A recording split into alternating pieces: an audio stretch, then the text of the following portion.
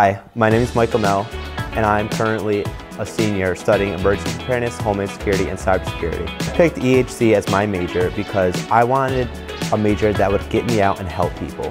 I want to better protect our nation, and I want to better protect society as a whole, and emergency preparedness, Homeland Security, and Cybersecurity has given me that opportunity to do so. This past summer, I've had the opportunity to intern with the Drug Enforcement Administration, the DEA.